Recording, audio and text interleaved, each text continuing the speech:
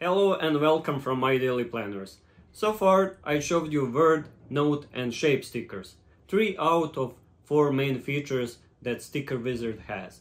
This video is about web stickers, so if you haven't seen the main video about what the Sticker Wizard is actually, click here first please. In the next video I will show you how to get, install and set up the wizard, I promise.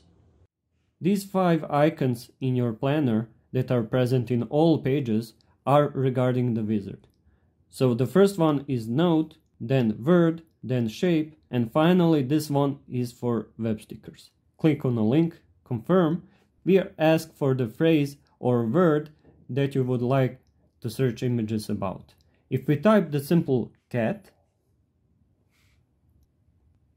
we will get a bunch of images, stickers with cats. As you scroll, searching for the best one, you will see the Load More button. Click on it and then click Done. You will get a new batch of stickers. I should note that Wizard searches specifically for free stickers, or to be precise, free for personal use. It even tries its best to search for images without watermark, but in some cases it misses. Wizard searches from other websites like Google, Pinterest, stock websites, etc. Some images will have background, some are already transparent. If you click on an image that has background, and if system can recognize the object, it will offer you an option with and without a background.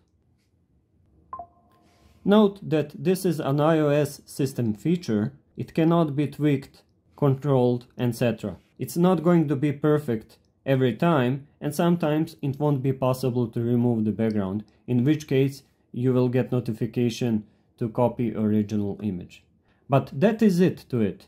With web stickers you can search for the web for good quality free stickers, which is easier than going to the Google images and looking for them, as there can be many unrelated results. With web stickers feature, it's more convenient to import stickers into your planner, as they are copied by default and you need only to paste them.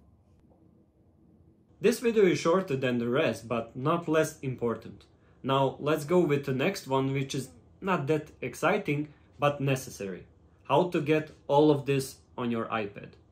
Click here and don't forget to subscribe for future videos, because I have more tricks under my sleeve.